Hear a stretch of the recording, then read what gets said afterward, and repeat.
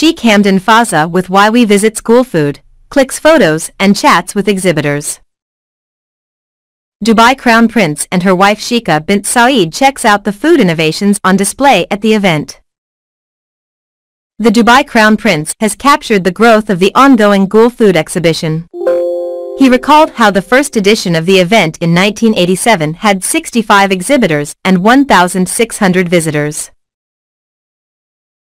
Today, I toured the 28th edition of Gulfood, which has 5,000 exhibitors from 125 countries, tweeted Sheikh Hamdan bin Mohammed bin Rashid Al Maktoum, Crown Prince of Dubai. Gulfood's emergence as the world's largest trade show of its kind demonstrates Dubai's growing role in shaping the future of vital global sectors. He also posted a video, which shows him clicking photos at the event, checking out the food innovations on display and interacting with exhibitors. The 28th edition of the mega event is 30% larger than previous years, with 1,500 of its exhibitors new to the trade show. The event will be on till February 24th.